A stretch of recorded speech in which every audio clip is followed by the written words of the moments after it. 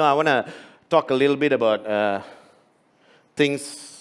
Yeah, I'm going to be talking about things today. We live in a culture where there is such a celebration of talent and giftedness. We like, we admire, we even idolize people with different gifts and talents. Our favorite stars, our actors, our favorite singers, and athletes, and there's such a respect that we give these people because of their talent and their gifts. And it's okay to celebrate and admire these aspects of what people can do and their giftedness and so on. But there is a dangerous culture in the world today where there's so much praise and glory given to a person's gift or talents that we don't really care about character. Character is not a priority these days. It doesn't matter if they are drug addicts, they are womanizers, they curse and swear. As long as they have talent, as long as they have their giftings can entertain us, we will celebrate them. And we'll put their pictures up. How many of you got pictures of your favorite stars and football players in your rooms? Can I not see your hands? I bet you Priscilla has got some Manchester United poster on your wall somewhere. Definitely. Why must you put red devils on the wall? Not good. So, we see that in the world. The world creates idols of talented and gifted people because they bring in the money for organizations, and there's very little celebration and emphasis on character. And the message we get, or rather the message that this generation is being bombarded with, the message that this generation is getting is your character is not as important as your giftings or your talents. What you do is more valuable than who you are. That is the message that is being given to this generation. And the reason I'm speaking about this in church today is because while we see a lot of this in the world, without us even realizing it, this same culture can creep into Christendom, into our walk with God, into churches. Whether we want to admit it or not, today Christendom or Christianity is more than just a faith. It is a multi-billion-dollar industry. We've got movies, we've got our own TV shows, songs, albums, Christian charts, song charts, documentaries, talk shows, conferences, training programs, books, lots of gifted people dishing out their talents in Christendom, and there are lots of people who will pay a lot of money to have access to these gifts and these talents. So it's a huge industry, and there's nothing wrong with that, but we need to look out for the danger where we too, as a church or as Christians, can celebrate and focus so much on gifts and talents and not emphasize on the more important thing in the eyes of God and the eyes of the world, and that is our character. Our character. And I want to look at this a little more and maybe do a little teaching today. Can I do that? Because one of the hardest things for a Christian to understand is how, when it happens, how can a pastor or a leader or such an anointed man or woman of God who's so out there being used tremendously by God, how can these people fall? How can these people suddenly get caught with all kinds of scandals and exposed in shocking ways and be involved in all kinds of things? And we find it hard as Christians sometimes to reconcile this, the character issue and the anointing and the gifting that is upon their lives. And there seems to be a gap, and we find it hard to understand the discrepancy. And don't get me wrong, we are not here to judge anyone. I think none of us can stand here and play the role of judge.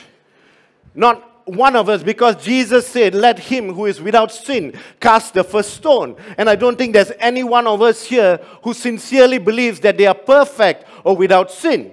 And if you do believe that you are perfect and without sin, then I want to let you know in advance that you're in the wrong place. You're not going to like it here because this church is filled with sinners. Amen.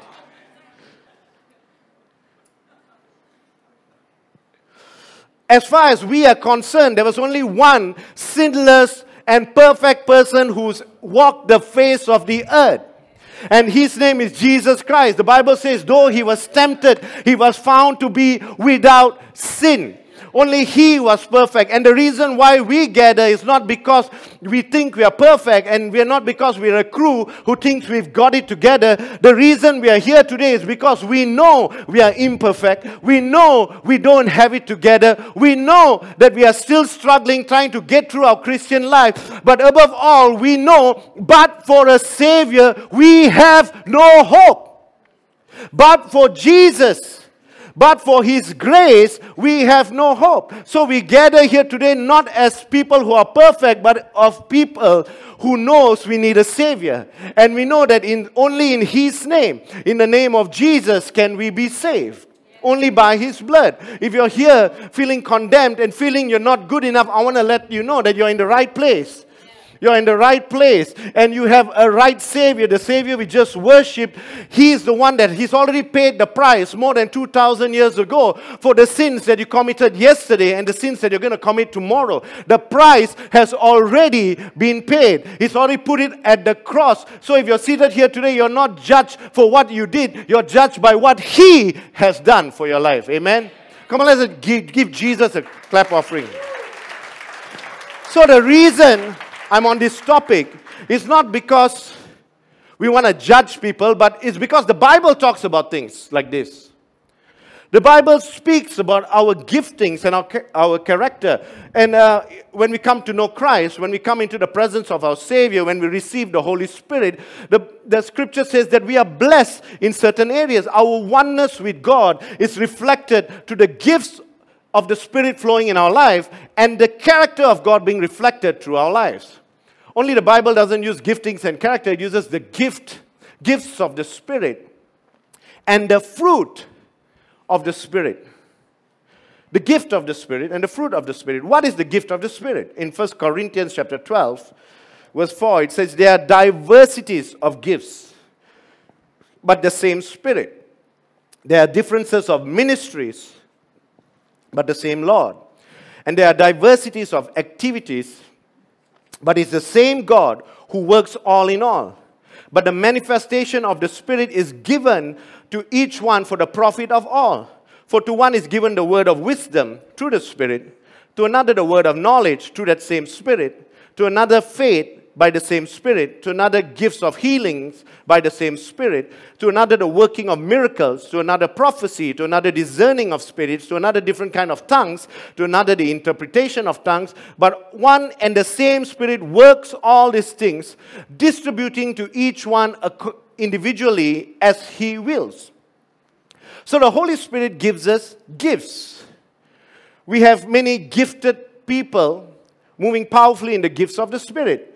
And the Holy Spirit gives us these gifts so that He can work through our lives, so that God's kingdom can be manifested through our lives. He gives us the Spirit for the work of ministry, so that we can serve the community, so that we can build a church together. The gifts of the Spirit are given to us for a purpose. Amen? And I don't think there's anyone here who doesn't want at least one or a few or all of these gifts manifesting in and through their lives. You know, in fact, we go to great lengths to pursue these gifts. You know, we spend extended times in prayer and worship. We fast. We get people who carry the giftings to lay hands on us through that we might get an impartation, and it's all good. And it's actually encouraged in Scripture that we do that. But there can be such a focus on the gifts that we don't realize the more important thing, which is the fruit of the Spirit to God, is missing or is lacking in the church. Is lacking in our lives. We can we can focus so much on the gifts, but in the eyes of God, the fruit should be more focused on than the gift. Because based on Scripture, the gifts can deceive us. The gifts can deceive us, but the fruits don't lie. But the fruit don't lie. Look to the person next to you and say, my fruit don't lie. My fruit don't lie. Shekinah, Shekinah.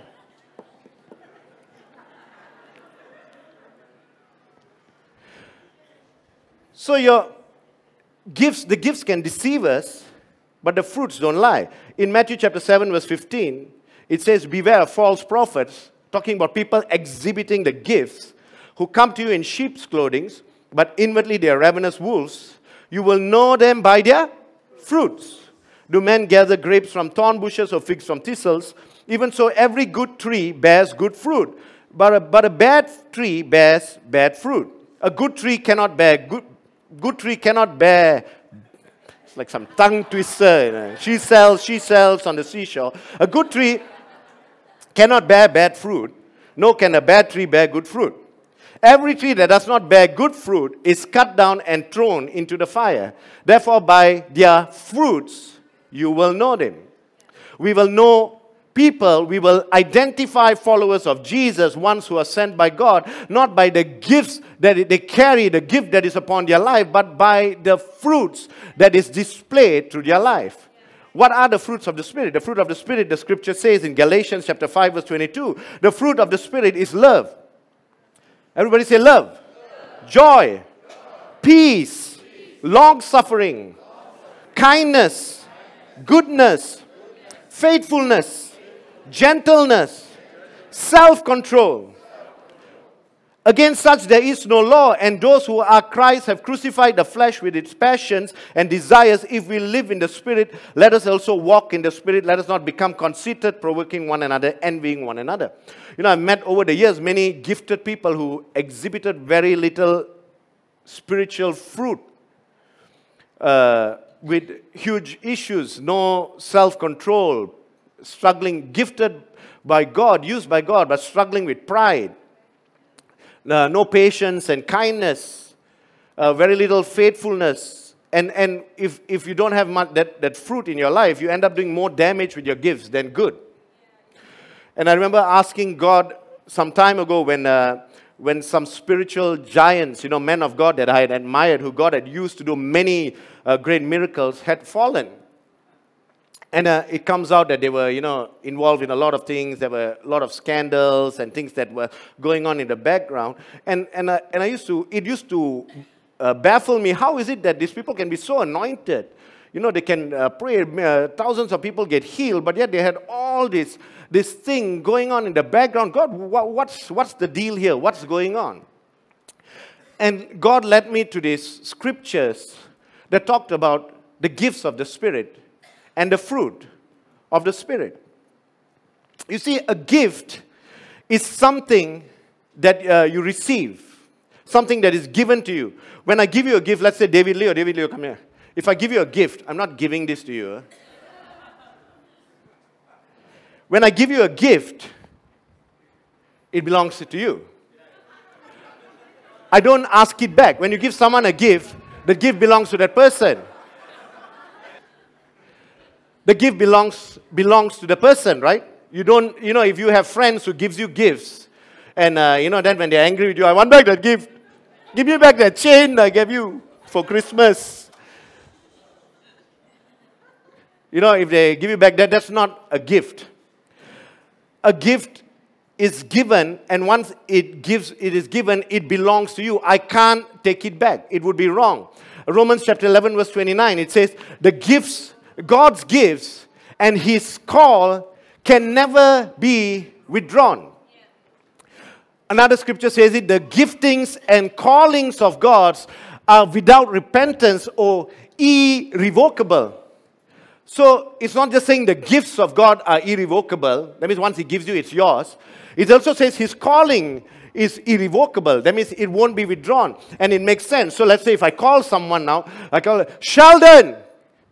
I can't, if I change my mind after calling, no matter what, No matter how I try to suck it back, it's gone. Don't you? So that even the calling of God is irrevocable. Once it leaves his mouth, it is there. The calling of God is there. And that's a word for someone here today. The call of God is still upon your life. You know, the call of God is still there. God has not revoked your call, has not removed your call. He has not repented of giving you that call. His call is still upon your life. And it's not too late to answer that call of God for your life. Amen? So another thing about a gift is, a gift has to be detached from the giver. So, I said, David, Lord, this is a gift for you. Okay, take it back. Okay, go. So you see, if the giver is attached to the gift, something is wrong, right? Thank you very much.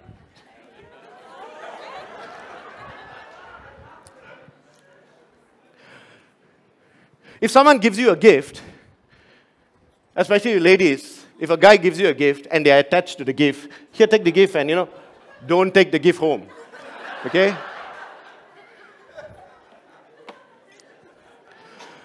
You see, a gift can be detached from the giver. When I give the gift, I am not attached to the gift. When God gives the gift can be detached from God. It is up to the giver. The recipient of the gift has to make a conscious effort to stay in touch with the giver. He can continue to use the gift. He can continue to benefit from the gift, regardless of whether he has any connections with me or not after receiving the gift. I think a lot of us, in fact, he may even forget who gave him that gift, but he can still benefit and use that gift in his life. I'm sure most of us can identify with that when you walk around your house and suddenly you go like, Prema, who gave us this clock for our wedding? Can't remember. I can't remember. It's 20 years ago. I don't know who gave us, but it's still working. Very good clock. So you see, that's the nature of a gift. You can still enjoy the benefits of the gift, yet be totally disconnected from the giver. So with that in mind, we come to that curious verse in Matthew chapter 7, verse 21.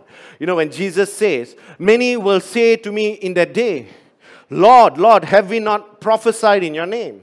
Have we not cast out demons in your name? Have we not done many wonders in your name?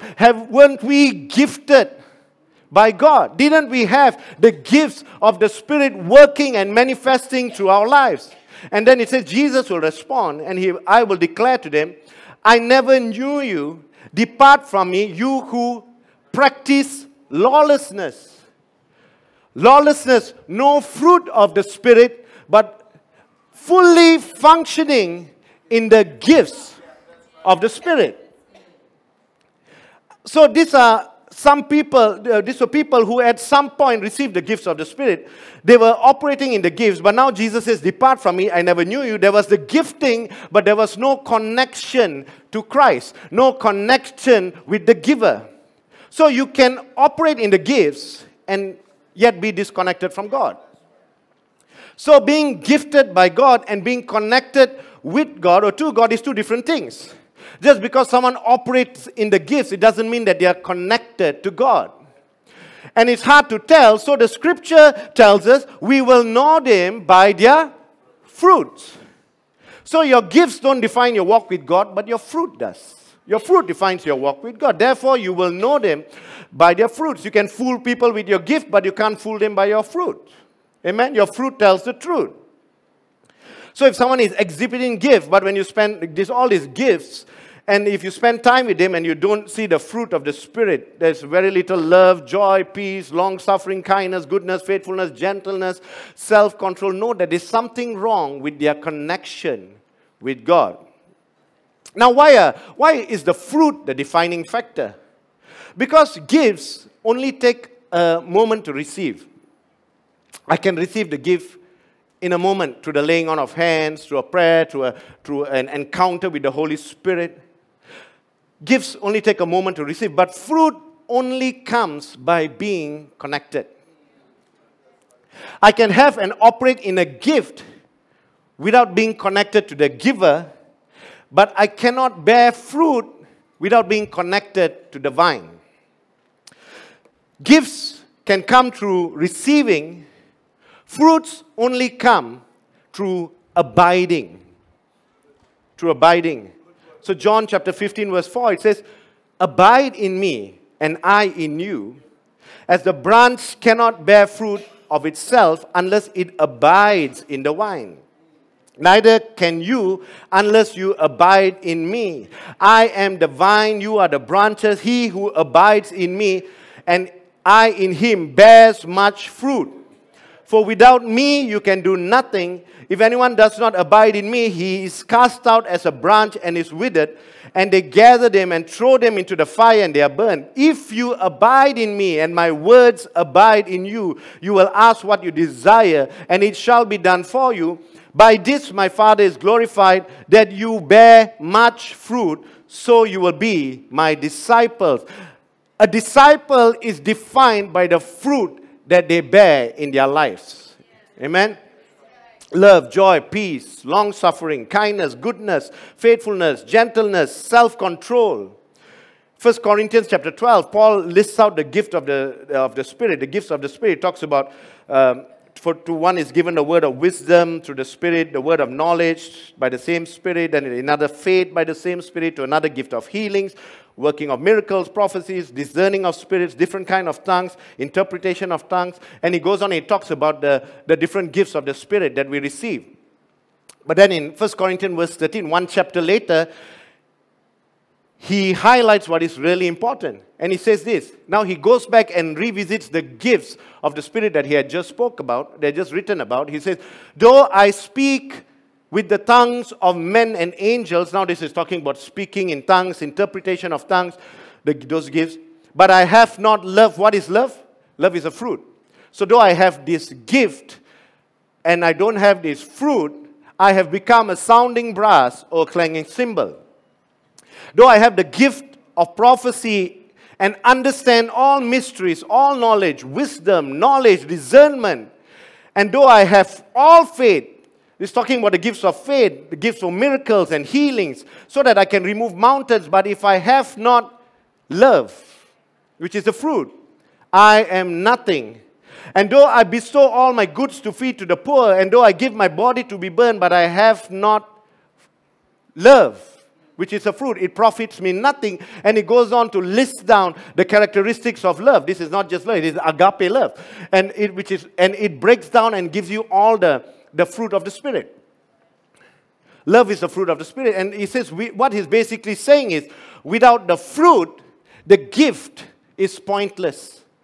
The gift means nothing. So we need to manifest the gifts in our life, but more importantly, we must manifest the fruit of the Spirit. You know, we believe in the gifts of the Spirit here.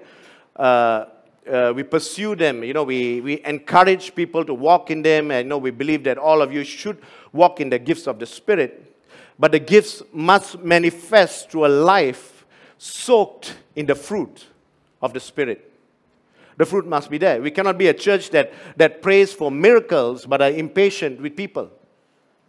We cannot be a church that believes in healing and, you know, and tongues and all these different gifts, but yet at the same time be self-seeking, rude. We cannot be a people who prophesy but have no self-control, who are unkind and are unfaithful. Our fruits speak more than our giftings. Amen? And basically, what are the fruit of the fruit of the Spirit? The fruit of the Spirit are basically it's basically the characteristics of God manifesting to your life. It's basically God's nature being reflected through your life. And you know, we are given the Holy Spirit, that the Bible says that we with unveiled face shall reflect the Lord's glory, being transformed into His likeness, more and more into His likeness, so that we become more Christ-like. And the fruits of the Spirit are the nature of Christ reflected or flowing from your life. The first fruit is love. The Bible says in 1 John chapter 4, verse 8, God is love. It is the nature of God. Joy. The Bible says the joy of the Lord is our strength. In Zephaniah chapter 3, verse 17, it said, He rejoices over you with gladness. peace. He is called in Romans chapter 15, verse 33, the God of peace. Long-suffering. Numbers 14, verse 18 says, the Lord is long-suffering and abundant in mercy. Kindness, Ephesians chapter 2, verse 4. His kindness towards us is displayed through Christ Jesus. Goodness, Psalms 31, verse 19. Oh, how great is your goodness, Lord. Faithfulness, Lamentations chapter 3, verse 23. We sing it in the songs all the time. Great is thy faithfulness. Gentleness, 2 Samuel chapter 22, verse 36. Your gentleness had made me great. Self-control, James 1 verse 13. The Lord cannot be tempted by evil. The Numbers 14 verse 18, it says, the Lord is slow to anger. Self-control is the nature of God. The fruit of the Spirit is basically the nature and the characteristics of God being displayed through His believers, through His people.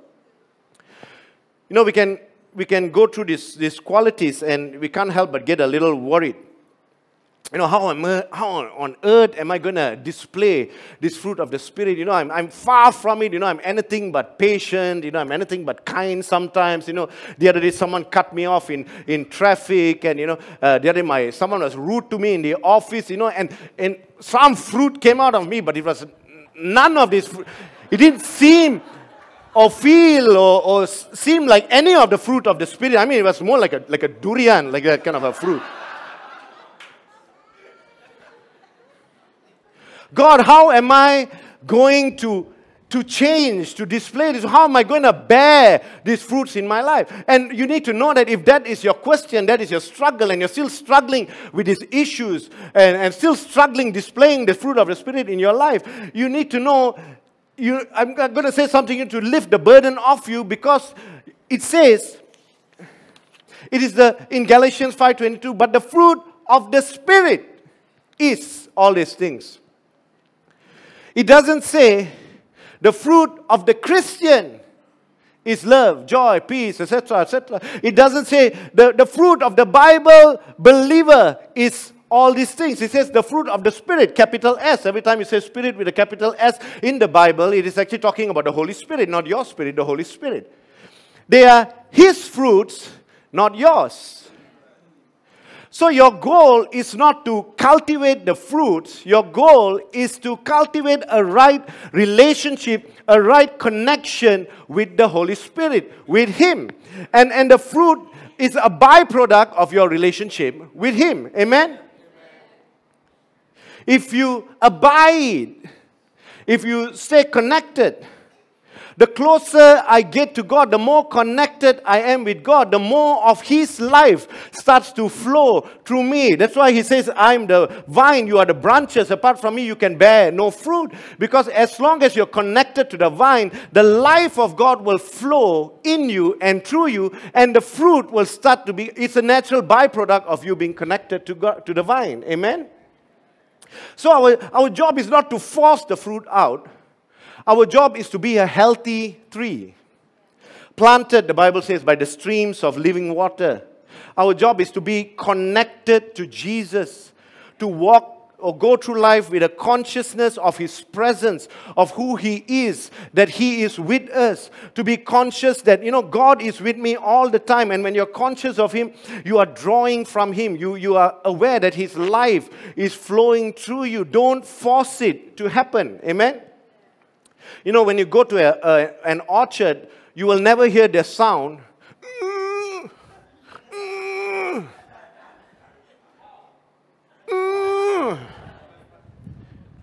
That's one sound you will never hear in a fruit orchard, because the trees are not forcing the fruits out.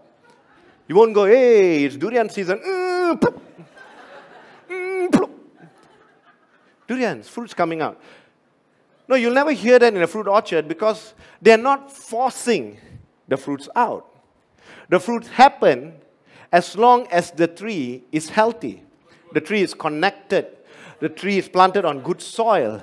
The soil is nourished. The tree is connected to streams of water that fills it, that nourishes it, and fruit happens. Look to the person next to you and say, fruit happens.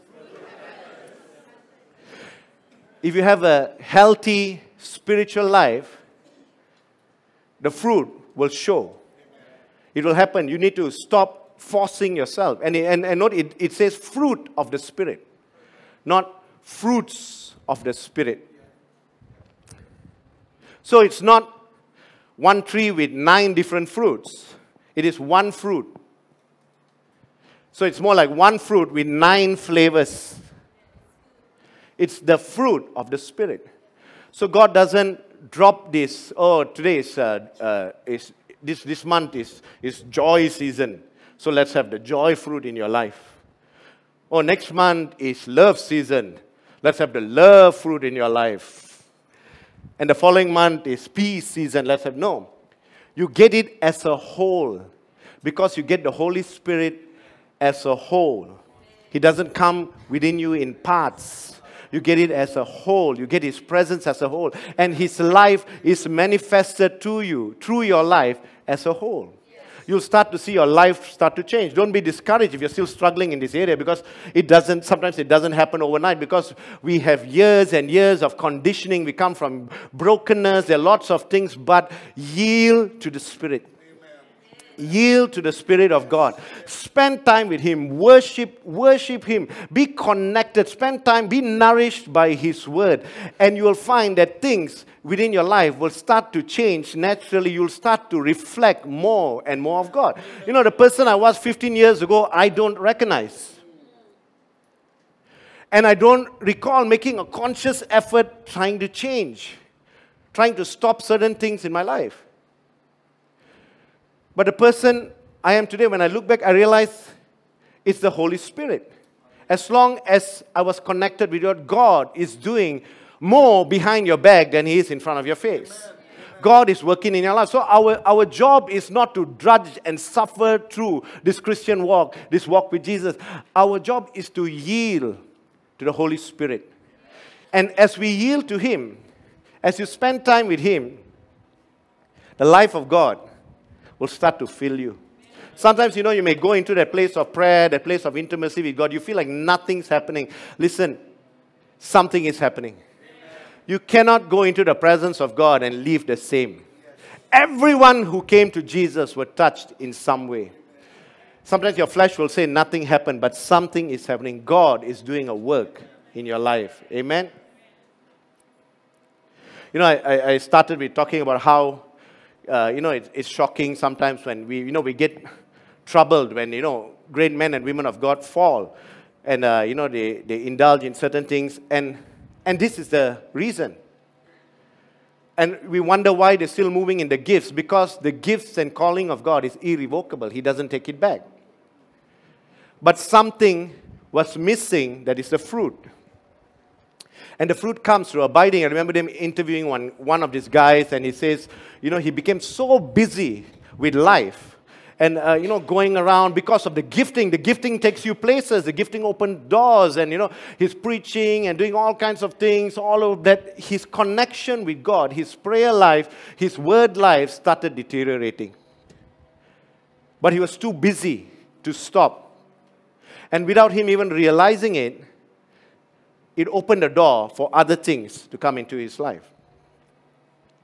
The fruit was not there. So Matthew 7:22 says, Jesus says, I did not know you who practice lawlessness. Moving in the gifts, but not demonstrating the fruit. And it's not just about the people who are up there and out there. This is for each and every believer here.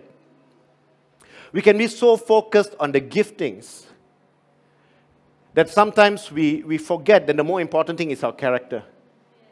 It's our character. Character is that bowl that contains all your gifting, that holds everything together. If that cracks, your whole life falls apart. And how do we develop in character? We abide. We abide in Christ. We spend time with Him, and we will start to reflect more and more and more. And that's why the devil doesn't mind you moving in gifts. He doesn't mind you doing all this, becoming well-known, going around the world, healing, doing all kinds of things. Because, the higher you climb, the better. Because when you fall, it will affect more people. The greater the impact will be.